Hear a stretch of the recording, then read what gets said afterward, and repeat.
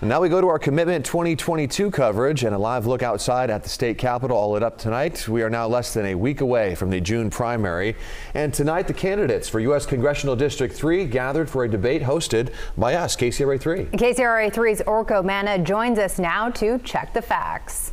Well, all three candidates talked about a wide range of issues, but before we get into those, we want to start with both Assemblymember Kiley and Sheriff Jones's answers when asked if they believe Joe Biden was legitimately elected president in 2020.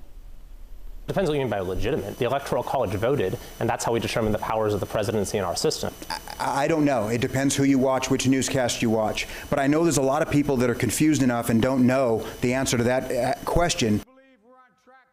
Coming more than a year and a half after President Biden was first projected as the winner of the 2020 election, claims that the election was fraudulent have been repeatedly disproven through various recounts and audits, and more than a dozen public opinion surveys, including those conducted by Quinnipiac University and the Washington Post, found that a majority of Americans overall believe the results of the 2020 election were legitimate. Now, to the issues top of mind for many Californians, one is the drought. Governor Newsom has called on everyone to try to conserve more water as California enters another year of extremely dry conditions and limited rainfall. Assemblymember Kiley had this to say. When you are told to take a shorter shower as water flows abundantly into the ocean, your government is broken. We have more than enough water that comes to us by the grace of God to supply our needs for indoor use, industry, and agriculture. We just haven't planned in the appropriate way. Now, regulators say there actually is not enough water to protect the Sacramento-San Joaquin River Delta, and without enough water flows, salt water can move into the system and threaten water quality. The Delta system supplies water to about 2/3 of the state, and it's a lifeline for the agricultural industry as well as a range of plants and animals. The candidates also discussed the issue of mass shootings and guns, which once again is a hot topic in light of the school shooting in Texas. Sacramento County Sheriff Scott Jones has called himself the law and order candidate, and this is what he had to say about what causes mass shootings.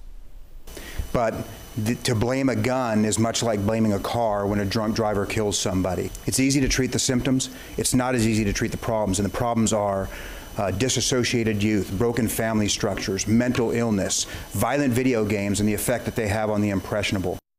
But it's important to point out that research has shown that more gun ownership corresponds with more gun murders. And according to a 2018 study by the Small Arms Survey, civilians in the United States own an estimated 393 million firearms. That's nearly 46% of the estimated 857 million civilian firearms in the world.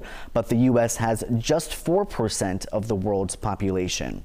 Also, a big issue for many Californians is the rising costs at the gas pump.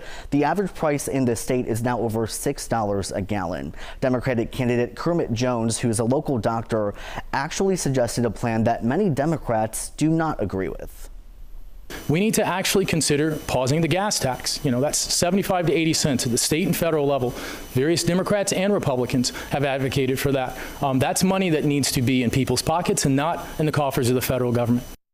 Again, this was a plan put forth by California Republicans, but the proposal to implement it failed in April after a vote in the Assembly, pretty much down party lines. Now, there was much more discussed during tonight's debate, including COVID-19, abortion rights, and health care. We have a full recap on our website, KCRA.com. Back to you. Orko, thank you so much for checking the facts. Yeah, great run through, Orko.